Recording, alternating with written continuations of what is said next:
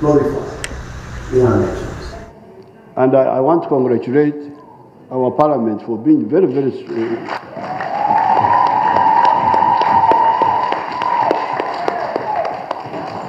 but also, there's also another cultural clash.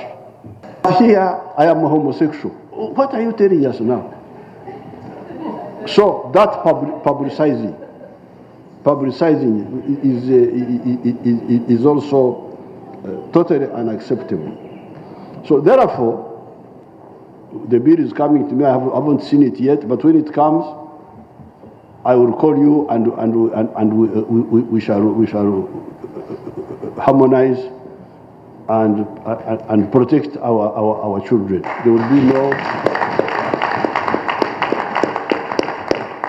There will be no promotion of homosexuality in Uganda.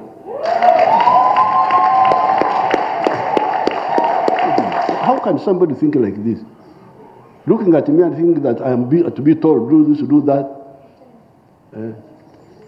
because of some little help. It's really madness. So, finally, I want to assure Madam Slaughter that there will be no comprehensive sex education here. And that is that Uganda stood as an example when all the UN agencies were pressuring you and all the other ESA countries to sign on for a second round of what is called the ESA Commitment on Comprehensive Sexuality Education and linking them to sexual and reproductive health services.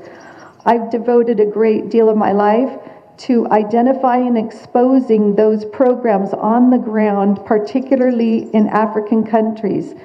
Your Excellency, a person proposing that there should be same-sex marriages or same-sex sexual relationships is a person that is not just attacking the family, but a person seeking to wipe the entire humanity out of the face of this earth.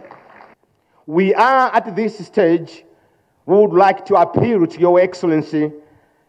We so much admire you because of what you stand for the African values. Bwe tweyongerayo ate baba